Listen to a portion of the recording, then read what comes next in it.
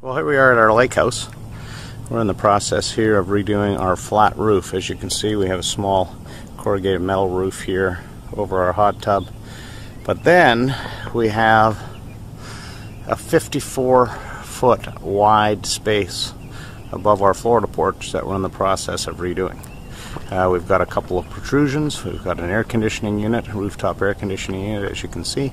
And as I swing around here, we've got an access door, which is actually a stairwell to this flat roof. It's not meant to be a roof for pedestrian traffic. This roof, the original membrane here, as you can see, is very poorly installed.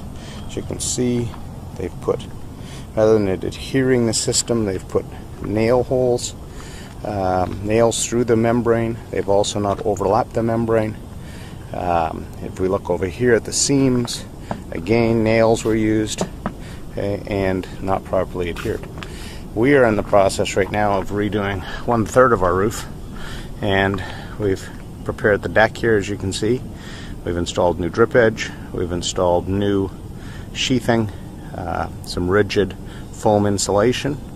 We're going to use the EPDM coating white for our final topping. As you come over here, what we've done coming off this bank of shingles, as you can see, we've got a slope transition here, and we have used some of the former rubber membrane as a transition material, flashing material for this.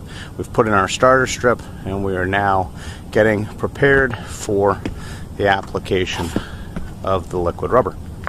We're going to be doing this first third here this summer, as this was the area that we had specific leaks, and we will be redoing the entire surface next summer and replacing all of that black with white liquid rubber.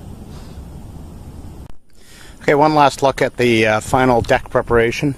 Again, you'll see that we've used rigid foam insulation here and butyl tape to cover up seams, any gaps. Drip edge is installed under the butyl tape, so we've got a good connection there. As I mentioned earlier, we've used a rubber membrane to go up 18 inches under the shingles to create the flashing required there. And all in all, we have materials that will adhere nicely to the liquid rubber membrane we're about to apply.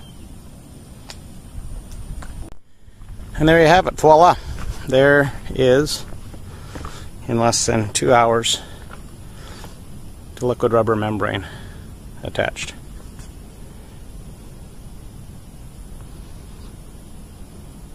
And we'll look forward to doing the other 2/3 of our roof next year, the 2/3 that are currently not leaking.